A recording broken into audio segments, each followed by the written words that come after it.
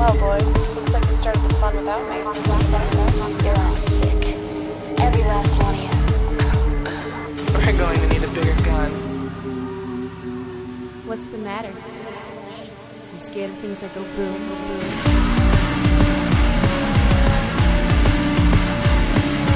Give me one goddamn reason why I shouldn't blow your goddamn brains all over that goddamn wall. My name is Eric, and if I hated you, this would be Happiness and Kids. But gladly Michael's here, and so it's not Happiness and Kids. It's a show that would not make our listeners kill themselves. That's true. What do we got today? Today, we're doing Sucker Punch and the Switchblade Sisters. Oh, so what you're telling me is we're getting towards the end of the year, and it seems to be about time for a Women in Prison. Sometimes you just type gotta... of double feature. You gotta chuck in your Women in Prison. Chuck your women in prison. Feminism. This is a show about feminism, believe that or not.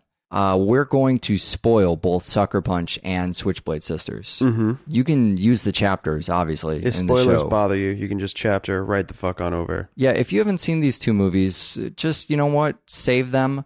Skip to the movie you have seen. In the meantime, let's talk Sucker Punch. So now we've covered a couple Zack Snyder things on the show. Yeah, we did Dawn of the Dead, and we did 300. We did 300 as well. Zack Snyder, I mean, this is a really interesting movie to think about, you know, him as a director or a content creator. Right. Because when you had Dawn of the Dead, that's a Romero film. Sure. Right? It's a remake. He's redoing a Romero film, and it's great. Yeah. But then he does 300. It's an original film. But that's a Frank Miller film. It's based on a graphic novel. I mean... It had existed beforehand. Right. And then, of course, there was Watchmen he did as well, which is... based on graphic novel. You got it. So these things all existed somewhere, maybe not in the film world, but somewhere before he did them. Sucker Punch is his first all-original film. And that's probably what made me the most excited me too, to see it when it came out. Hey, finally, Zack Snyder's doing something all his own. He didn't write it himself personally, but it was written for cinema and for him to create. And it kind of uses this this interesting template that I don't know if we've touched on really that much in the show, this kind of Wizard of Oz template. Yeah. You know, it comes up a little bit anytime we do any sort of escapist film. And I guess that's a lot of cinema, right, is escapism. But it's a fantasy within a reality. Mm-hmm. It's someone retreating to another world. But the great thing about the Wizard of Oz template is that the fantasy has implications on reality. So anytime we watch a film, we're always watching, you know, some sort of fantasy in one way or another. Sure. Because we ourselves are escaping for an hour and a half or what have you into a film. We're watching somebody else's world. We're watching exploration for that amount of time. So if we were to set up a movie where somebody else is essentially watching a movie for an hour and a half, that needs some kind of purpose. Mm-hmm. And so Wizard of Oz says, hey, let's have somebody in a dire situation, and we're going to have them escape to their fantasy and show later these kind of implications on reality. And so a lot of films have picked that up and kind of run with that, and that's definitely what Sucker Punch is doing. I mean, we have this kind of bookend concept where we have the items in the beginning and the implications at the end, which is beautifully done. I mean, you have in your entrance, you know, when she first comes to the correctional ward, there's those focal shots on the items.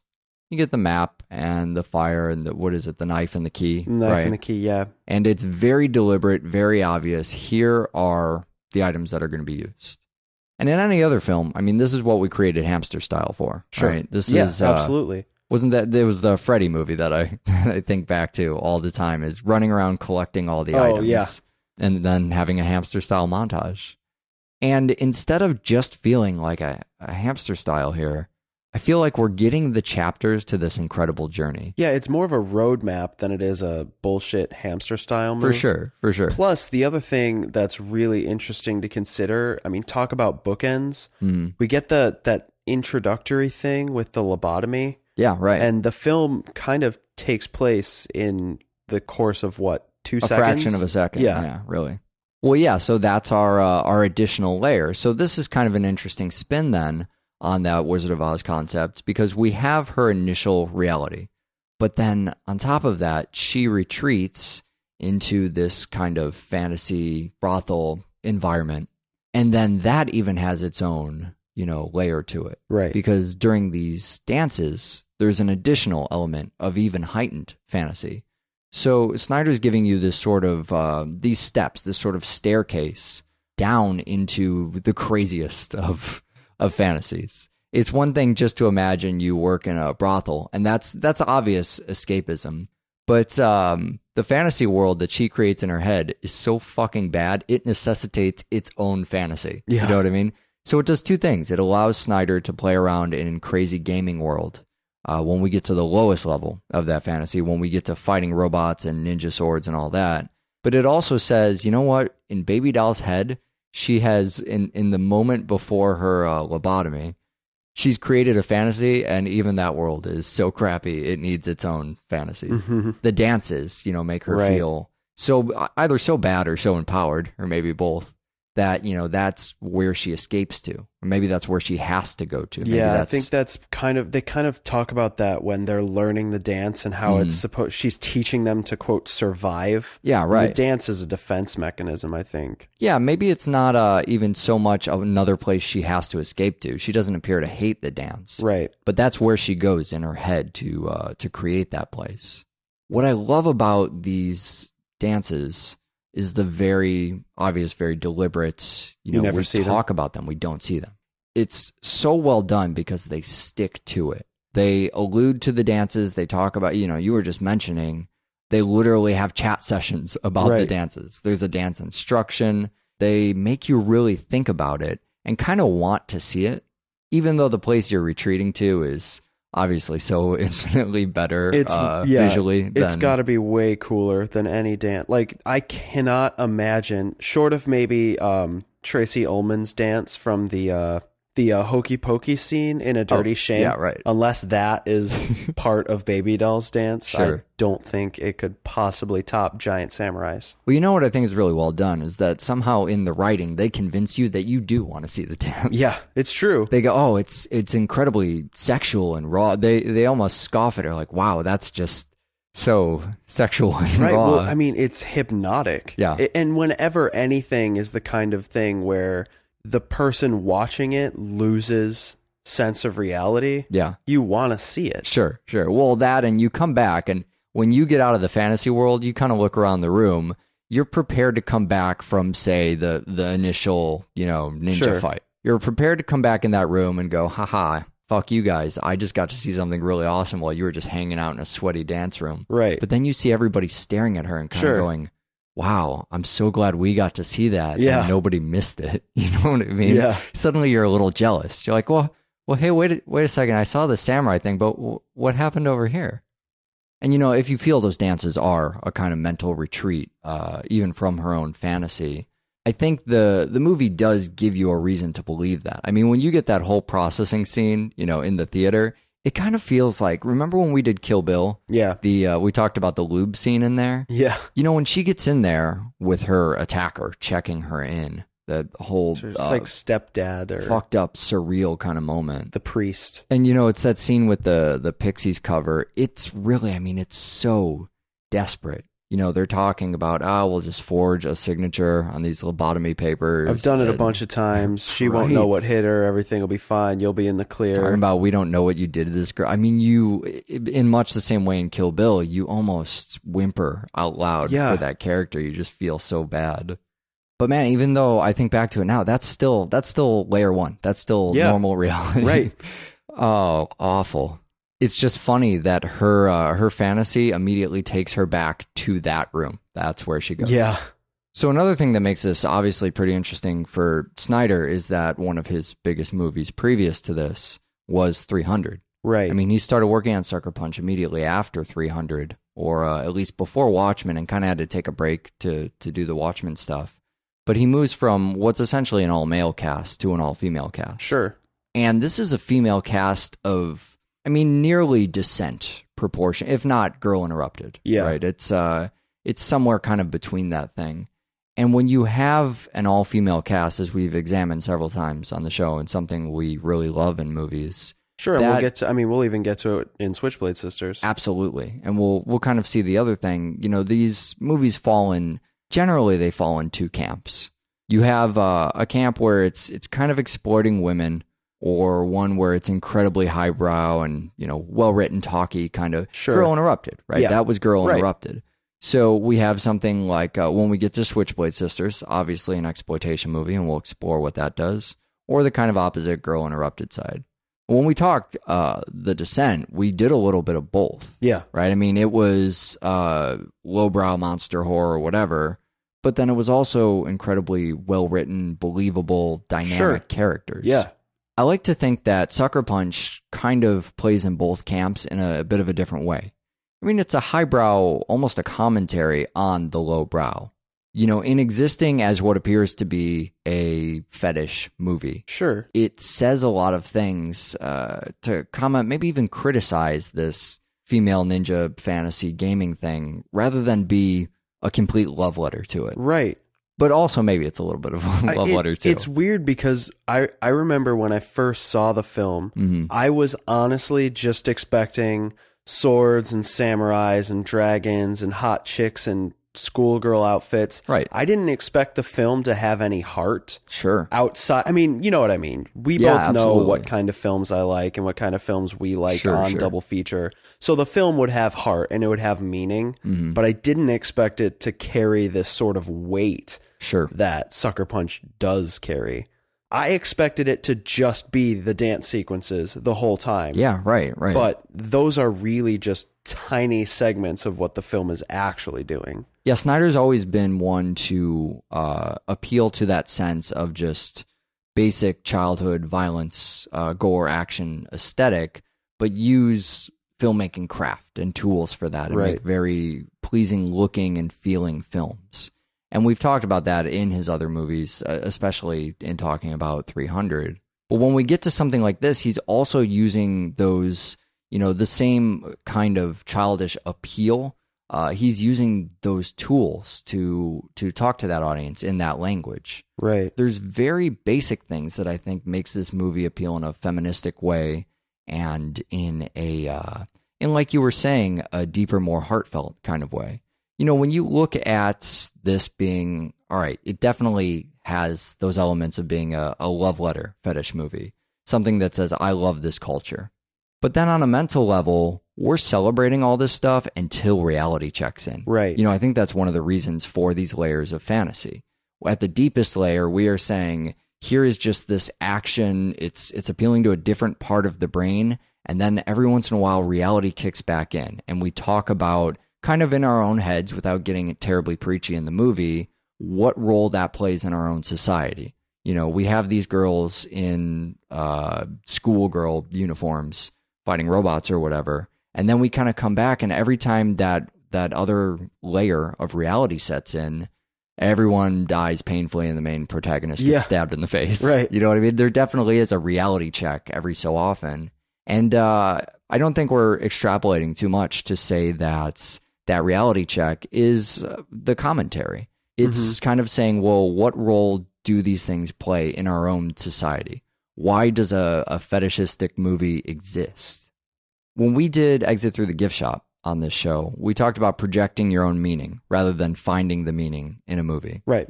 And as we watched this week, actually, I watched this movie fucking twice this week. Yeah. Something I really strive to do is figure out what Zack Snyder's doing here, rather than just placing my own meaning on a lot of these things.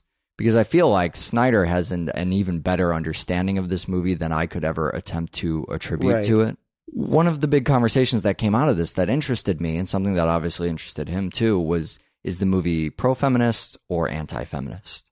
Because, a lot of times you or I do an exploitation movie here. Sure. I imagine when we do Switchblade Sisters, you and I will hold it up as, isn't this cool? These chicks are kicking ass. Right. And that says something great about women. And maybe it doesn't actually, but we like to think about it that way. And we can find excuses too. Right. And I didn't want to do that with Sucker Punch. I wanted to know really at the heart of it, because that's what people say about it being, anti-feminist. Sure. Because you can make these tired, timeless kind of claims in either direction, the same way as you talk about, does pornography empower women or does it destroy women? Exactly. But I know that Zack Snyder views this as his feminist epic. And I wanted to get to the answers on that. I think one of the biggest claims people make against it are the outfits. I mean, that's the most obvious. Sure. When you look at this movie, all you have to do is see the poster, and were you not familiar enough with women's rights groups, you might think this is the sort of thing they would lobby against. Yeah. And, there are people that speak out against this for that reason. Yeah, for some reason, a lot of people are hung up with hot chicks. Mm-hmm. Hot chicks, and I mean that as a phrase. Sure. Well, use the language of the film. That's fine. Hot chicks. Hot chicks really upset feminist people sometimes. Well, they do. They do. The costumes that they're using in this, and to me, it never bothered me because I always thought, first of all, it's hard for me to objectively think about this movie because the costumes are seriously my favorite fetish outfits. I mean, How do you be objective about that? But Snyder talked in a lot of interviews about Moulin Rouge and about kind of stage and theater. There's a fucking theater in the movie. So having these girls in costumes, that always made sense to me. That never bothered me. It seems like one of those things that might bother people who never actually saw the movie. Yeah. But there were people who saw the movie and were upset by that. And Snyder would argue that, he didn't actually dress those girls that way. The audience did. And it was kind of this question about, why do those outfits even exist societally, right? That's Sure. where that commentary comes in. That's the same thing we could wonder about exploitation. What does it say about our culture that something like this exists? And so we're not just examining an exploitation movie, we're watching Snyder examine an exploitation movie.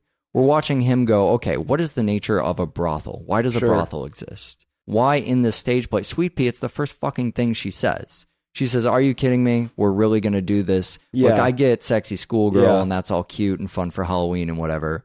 But isn't this kind of fucked up what we're doing right here? And I don't think a lot of people got that. But in retrospect, it seems kind of obvious, doesn't it? I mean, that's deliberately what we're talking about. But then there's the additional level of we're taking it back, which is always an interesting part of exploiting something or celebrating the exploitation of something. This is that type of empowerment. These outfits are symbols. Snyder calls them power icons, right? That you could wear this schoolgirl outfit and you could say, this is something that in the brothel, in the second layer here, they do this to put on a show and entertain, and maybe they're oppressed there. But even in their own minds, the outfits are perhaps even tackier than they are in that subjective fantasy. In that second level fantasy. The girls are retreating then, and they're saying, as we're performing these fight sequences in Baby Doll's mind, as we're doing all of these fights, we're going to use those fucking schoolgirl outfits. Right. We will show them who's boss in even worse outfits than they choose to dress us in. While you might look at this movie and it's not the clearest example of feminism, it's a more complex dialogue about feminism in that way. But my gut reaction is that you still get empowerment from this movie. It's asking, why can't women be sexy while being warriors? No one questions that about a movie like 300. Sure. I assume, I'm a heterosexual guy, what the fuck do I know? But if you had a bunch of men beating each other up, I don't know, Speedos, is that... It's always safer to have less clothing. But I mean, does the audience who would be attracted to men, do they come out of 300 thinking that's a bunch of sexy guys? Have you heard a bunch of sexy guys in reference to 300? Oh, yeah. Yeah, so I mean, that's the same kind of... the reason I even have that question is because nobody goes, that's the exploitation of men. Brutish, grunting warriors. Sure. Nobody came out of there, and part of that is that men are not a minority. They've never really been oppressed. That's a broad umbrella. But so that question maybe doesn't come up. But we're doing the same thing as 300 here. Sure. We're putting people in a very appealing light, and we're having them, be warriors. And even the actresses, interviewed about this movie said they had a lot of fun dressing up, being really sexy, and doing fight choreography. It's sex and violence. It's satisfying both of those primal urges at once. And as human beings in a voluntary situation, I don't think there's anything wrong with that. I think that's fantastic that we choose to do that. Yeah. So this movie does it in a couple other ways too. I mean, you have the songs. So music obviously is a big part of this. But you'll notice that the songs, not accidentally, are all female covers. Sure. You know what I mean? Not all of them, but actually the point where you get that mashup, the Armageddon one of I Want It All and We Will Rock You. I don't know if you have the same reaction as I do, but it feels invasive. Yeah. You know what I mean? It's the first time you have like men singing. It feels oppressive. These are disgusting playboys. With the placement of where that is in the movie, with everybody kind of coming in and the big money and the fucking smoking the cigar. I mean, that's what we're meant to believe, right? Disgusting playboys. Yeah, exactly. For as important as that piece then is to feeling oppressive and setting the mood at that point, it comes nowhere near Sweet Dreams for me. Yeah. I think, man, the first 5 minutes and 18 seconds of this fucking movie is possibly, in my mind, the best thing Zack Snyder has ever done. Yeah, I can see that. There is no go-to for me that just says, oh, you want to watch a single Zack Snyder scene, what embodies everything he's into and shows him at his very best, especially his more recent obsession through this and Watchmen with music and, you know, how that changes the mood or sets an additional level of the film as Sweet Dreams. It should just be the extended trailer for the movie. I mean, that organ first swells up as we're going into it, as if to say, oh, just wait, this is going to be awesome. You know, when you first get that thick wall of sound and then the drums kick in, it provokes honestly, a very physical reaction in me. Mm-hmm. Kind of makes the hair stand up on the back of your neck. This is something that we talked about a little bit in 28 Weeks Later, too. You know, we spent a large part of that episode just talking about the first couple minutes of that movie, where we had, you know, the John Murphy score that was derivative of the first movie. It's that kind of swelling in music, and I love that. I love that just ongoing climax. The song keeps getting bigger. In this version of Sweet Dreams that they do, there's enough of a lull in the middle, just enough to do it all over again at the very end. Right. Just kind of amp it up one more time, bring this thing to this constant crescendo. It's really fantastic. And Emily Browning does the fucking vocal for it, which is the best part, right? So she plays Baby Doll. And, you know, the other thing I love about Sweet Dreams opening this movie is she doesn't actually have any dialogue till we get to the ward. Right. You know what I mean? For the first half hour of the movie, she doesn't say anything. She's just sad and angry. Yeah, so our introduction to our main character's voice is Sweet Dreams. I mean, that's how we learn about her. We don't hear her talk for a good portion of the movie following that. She actually does 3 songs that are on the soundtrack, and I think that's really cool that there's a couple actors from this that, you know, that's doing the music to what became a pretty highly successful soundtrack. Sure. One of those soundtracks that you may even consider to be more successful than the film itself. They obviously put a lot of time and dedication into that. There's all the songs they selected for this. They're picked really well. It's all about, you know, escapism. It's about that big theme from fantasy movies. You have Sweet Dreams, right? Obviously, that's talking about dreams. White Rabbit being the kind of Alice in Wonderland reference this plays on. I fucking love that song. But even the Pixies cover, Where's My Mind? Yeah. Right? Everything that's just about too on the nose. Yeah. You know, stuff like Asleep or even Love is the Drug. When you go to Love is the Drug being the most loosely related one, it's still comparing love to a drug. It's still fucking escapism. I mean, every number just hits it. Army of Me, though, fuck, that's her transformation song, Army of Me. We get to that point, I'm just thinking, you have got to be kidding me. This movie is my fucking wet dream before we even get to the fetish gaming world for things like this. We talked about Army of Me before on the show. I don't know if you remember, all the way back in Tank Girl, it was also used. Oh my God, it is. Yeah, and then in this movie, and the thing that makes it even more exciting, it's just good to hear that, you know, cranking. It's such a, for Bjork especially, after doing that, the first album she did, where everything was a little more subtle, I guess is a weird word to use for Bjork, comparatively subtle. Army of Me starts that second album as just ass kicking. And we move right into that with the movie. But in the version of Army of Me, and the thing that got me really excited is, although it starts the same way, it's reworked. So there is this extended kind of verse. There's more crazy in it. There's more grunty, crazy Bjork. And as far as I can tell, she recorded new parts for the movie. I wish it's doublefeatureshow@gmail.com if you have any information on this. It's really, really hard to find. I've never heard anything like this before the movie came out, as far as where those vocal parts came from. And it's it's labeled as a Sucker Punch remix, as something that was composed specifically for this movie. They move in and out of that Army of Me scene by focusing on the stereo. You get the close-ups of the stereo when it's turned on, which I think is really great. It makes you a lot more focused on the music because there's that visual cue. It's right in front of you. You literally see someone turning on a stereo as if to say, we worked really hard on this next part. Pay close attention.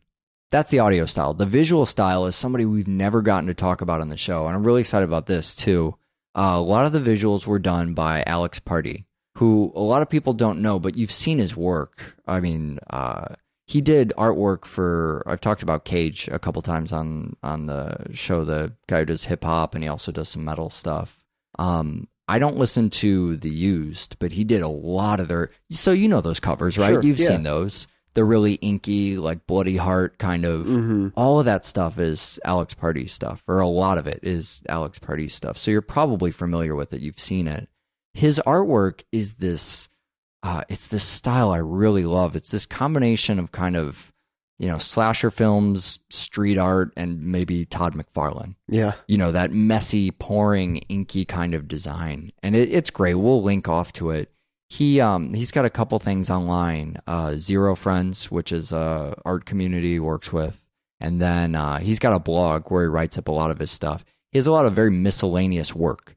He just kind of goes in whatever direction his art takes him. So that blog is a really good way to find out like whether he's doing similar to when we talk about Rob Sheridan. Works with Nine Inch Nails, also has his own digital paintings, also does stuff for films now. So it's the same kind of thing with Alex Pardee where, I mean, he has a lot of albums, but he's also done a lot of painting and stuff by hand.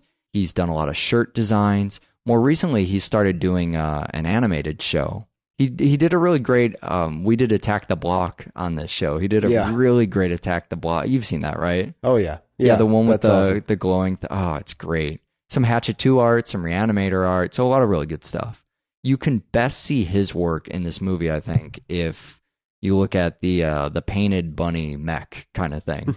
That's a great example of Alex Pardee. He started doing the early promo stuff for this movie, and then, Snyder ended up asking him to design the katana that Baby Doll uses. And from there, he kind of fell into concept art and prop design and set design for the whole fucking thing. So, I mean, I don't even really need to say the visual style is something to be appreciated. I think everybody who comes out of Sucker Punch, really does. Even in the shots you wouldn't expect. You get these larger-than-life kind of wide shots. Baby Doll scrubbing the floor in the beginning. Everything about Zack Snyder's movies feel theatrical. It always feels like film. It's an experience every time you go to one of these things. Scrubbing the floor, the 5-item speech, the most transparent screenwriting of all time. If it was any more transparent, it would probably be meta. Here's our outline, and the last thing, by the way, the last item is a cinematic surprise. Yeah. Set pieces too, like the World War I kind of, anytime I see the World War I stuff, I think about The Darkness. I mean, that comes up on our show all the time. But they're talking in the script about, being powered by what is it? Steam power and clockwork? Steam power and clockworks, yeah. And you get steam instead of blood, which is visually a really cool choice. And the Jenna Malone pistol whip and that World War I sequence is probably one of my favorites. Just the action, everything about that. We could deconstruct that whole scene. There's just a bunch of great stuff in there. This is what I wish when people talk about Hollywood movies or big budget movies. I don't get a lot of joy out of that. I wish things like Sucker Punch wish this was the new Hollywood. I agree fully. So this was a pretty long conversation about a movie that people usually brush off. Yeah. This could have been a 20-minute longer conversation had we done the 20-minute longer version of Sucker Punch. We, for the show, watched the PG-13 rated one. That's the one that most people have seen, but Snyder actually did something kind of strange. He put out an R-rated version on the Blu-ray. Not an unrated cut, but one that they actually submitted and got an R rating, which makes me think that was the cut, he originally put in for, and it didn't make it. They cut it down to PG, and rather than just throw a bunch of extra stuff in and go unrated, they actually used the original R cut. That would be what I would surmise. But it's about 20 minutes longer. It's got more violence, more dancing. There's a sex scene, actually, with the high roller. That's probably the most important thing for us to talk about. It changes the vibe of the ending a little bit to make it more her decision to fuck the high roller, which you get that, when we bring John Hammond at the end, who's in Mad Men and The Town, people probably recognize him from that stuff. He says that thing about it's like she wanted me to do it, which is a little strange and confusing at the end. But the way it originally ends is that there's kind of this association in this sex scene right before that of fucking him and then the lobotomy. So he ends up playing the high roller. Sure. And there's this great kind of moment of empowerment where she makes this very deliberate choice to have sex with him to save Sweet Pea. It's her acceptance of that lobotomy. Right. And then it makes more sense, when they cut to pounding the spike into her fucking face. But it's still great the way they cut to that in the movie. Where are you going? And then just the action shots, like the beginning, like the light bulb going out. It's that last kick in the face before the movie's over. It's really difficult going from talking about the visuals and the wonderful aesthetic of Sucker Punch and then moving into Switchblade Sisters, which is, it's just a 70s fucking exploitation film. Well, I wouldn't say dirty. just. I would say it's an excellence. Well, I mean that in a good way. I know you do. I'm just saying it's. So this is Switchblade Sisters and not the Jezebels? It's not the Jezebels anymore. It's funny because I found it the other day in the dictionary. And yeah. No, I think the IMDb page even calls us the Jezebels. Yeah. That was another title they wanted for it or whatever. But here's where we come down on this stuff. A lot of times we have movies with a couple different titles. Yeah, we watch a lot of exploitation movies, and the going rate for exploitation films is if it didn't do that well, change the name and put it out again. Yeah. If the title is displayed literally in the title sequence, that's the title. End of argument. This movie is called Switchblade Sisters. It's a perfect type of late night movie. Yeah. We didn't watch it particularly late, but it feels that way. It feels like we're doing midnight stuff. It's not the action type of midnight movie. It's not Planet Terror. It's more of this chill midnight flick. It's just perfect for that. We're just hanging out with Lenny Bruce's daughter, enjoying the show. Lenny Bruce is really hip. We're not going to really have any reason to talk about him on this show because it's just his daughter here. But he's one of those influential figures in the best type of modern comedy. Right. All those guys look back to his stuff. One name that does need to come up is Mr. Quentin Tarantino. Yeah. Well, Quentin Tarantino had this thing that he did in the late 90s and I guess early 2000s called Rolling Thunder Pictures, which is named after the film we covered on the show, Rolling Thunder. Awesome. Rolling Thunder Pictures is Quentin Tarantino's kind of leg up to all the films from the 70s that he was a huge fan of that never got any sort of DVD release. Right. So what ends up happening is he picks a movie like Switchblade Sisters, like Rolling Thunder, like Detroit 9000, and he puts them out. He releases them on these DVDs, but all the DVDs have his face on them, and none of them have menus. It's really as basic, exploitative as possible. Yeah, it's exploitative and basic. Every single DVD starts with Quentin Tarantino kind of in a room. He just looks broken down. He's just, Switchblade Sisters is this movie. It's really a good movie or something. I wish people could see the gestures you're making. Hope you enjoy it. And but how could we complain? Listen to this lineup. These are all movies we've done on the show. These are such great selections, and then for him to pick the same fucking movies to put out on this line, it's great. Yeah, I can't knock the result. No, not at all. I can't knock the intent either. No, way to go, Tarantino. Thanks, man. He's doing a really good thing. I just wish his face wasn't all over it. Yeah, you got to get people to find out about these movies somehow. If you get digital copies, see, I'm totally unaware of all this. You still grab DVDs from time to time. Every now and again, yeah. I haven't seen a DVD in a while, so I had no idea Quentin Tarantino anything until you told me that. Yeah. Although I thought Rolling Thunder was kind of strange. Yeah. I was like, hey, I remember that. It's a movie not entirely unlike Reform School Girls. Sure. When we talked about that. Or Weasel. He seems like he's from the I don't know if you've ever seen the Malcolm McDowell film, If. No. It was one of his early films. But we're talking Jack Hill stuff again here, right? We're back to Jack Hill. Director Jack Hill, who did Coffee and Foxy Brown, which we did on the show. Big Birdcage. Yeah. Anything with Pam Grier and Sid Haig. A lot of yay girls kind of movies. Yep. Hooray women. I think it's most like the Big Birdcage tonally as, any of his stuff we've ever done. But it's not just a straight women in prison film, as we see with a lot of his films that draw on those elements. It's just kind of sections of women in prison. And this is a great strategy for him because it uses that packaging.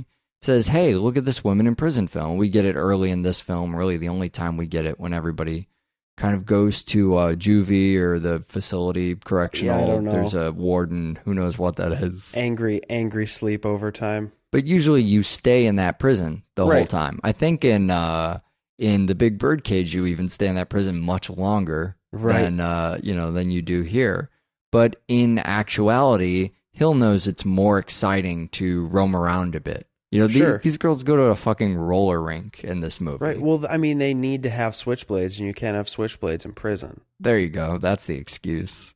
And what's a girl gang without switchblades? Obviously. What's a girl gang without their component boy gang? Yeah. Question mark. Question mark. Big fucking question mark. I like to pretend this is Sin City. I like to pretend these are the girls from Old Town. Yeah. Kind of feels like, we didn't talk about it back on the Sin City show, but those Old Town girls, I mean, that was a girl gang, right? That was very women in prison, very Switchblade sisters. But this isn't Sin City. This is actually the 1960s Adam West Batman. Yeah. I don't know what happens here with the music, right? You just expect wham, pow. And then the star wipes and the frame flips and the quick fade out, the transitions. This is classic Jack Hill exploitation. Oh, glorious. I mean, this is your drive-in fucking cinema here. It's true. It really is true.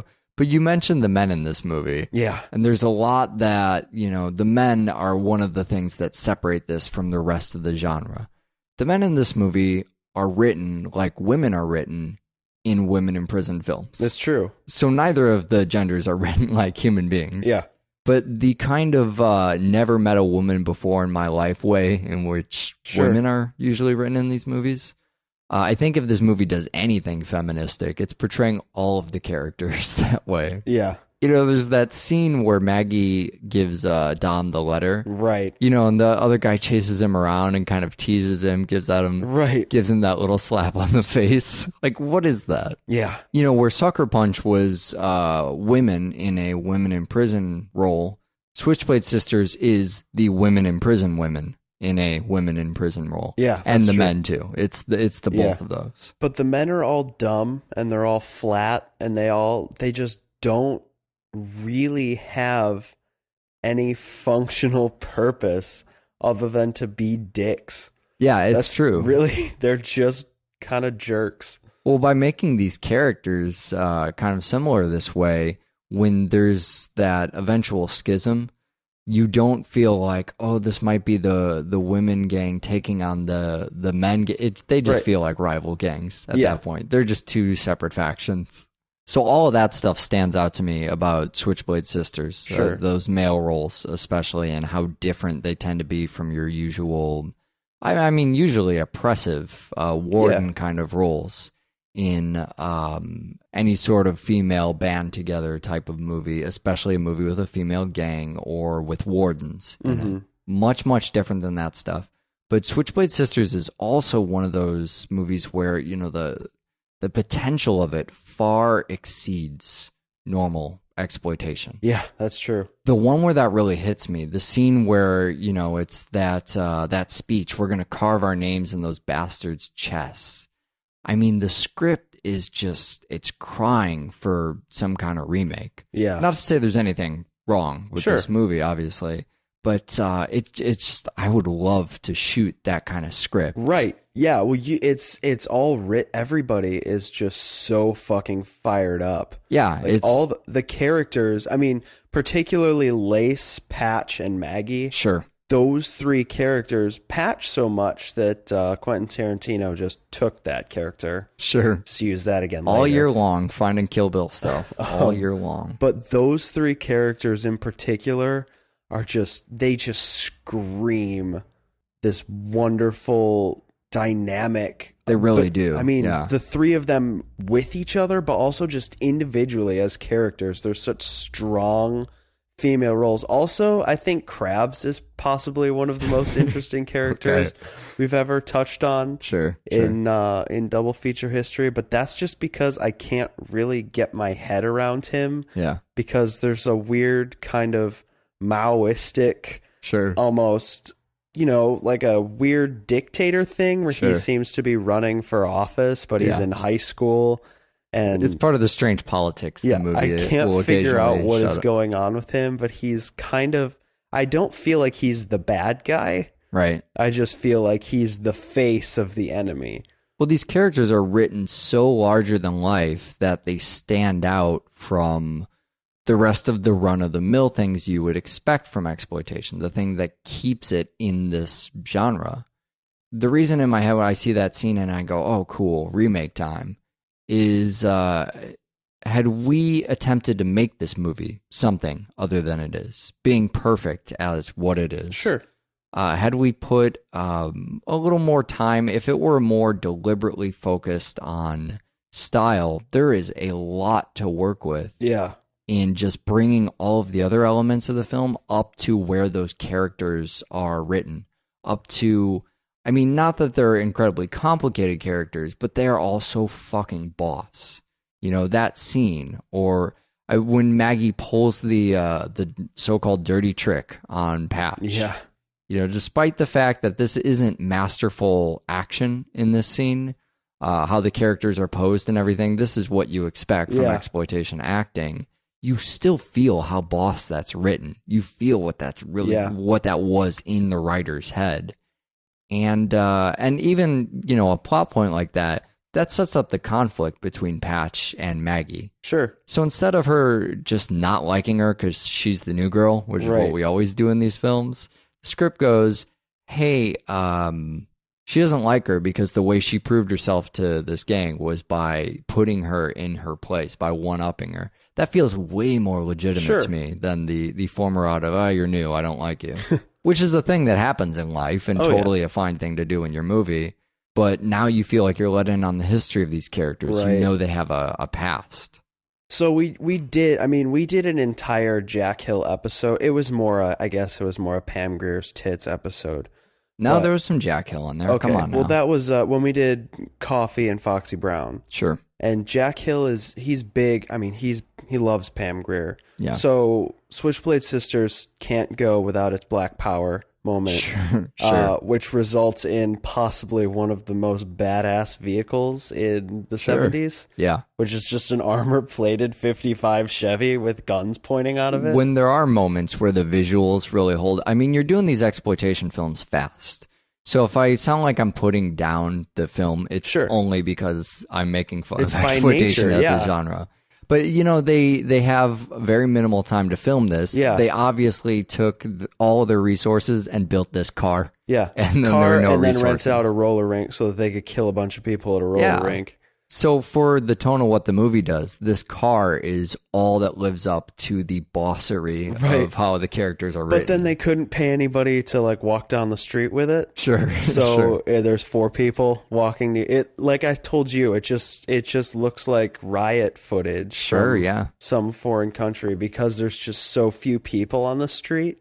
And there's a fire in the background. No matter how well done your small budget action film is, you always know when there's not a lot of people on the street, when it's the same 5 no-name people fighting, and you have some crumbled up newspapers and a barrel fire. And I still love every fucking minute of that battle scene. What about their chat on capitalism? That's a what was that? Capitalistic gangster? I don't know. That's such a silly thing to call somebody. All of the movie's takes on economics and politics, the fact that it's in there is just humorous to me. We could have done a whole episode on laissez-faire, right? That could have been our fallback. God. It's laissez-faire is how do they describe it? Let do or leave it alone, I think, in the movie.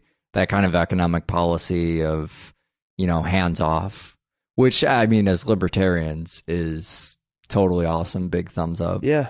Well, now that we've gotten to libertarians, I'm going to save everybody and just cut us off here. What are we doing next time on the show? Next time, we're going to get really complicated and convoluted again. Oh, great. And we're going to pair Rocky Balboa with Rocky Tokyo 6. Gore Police.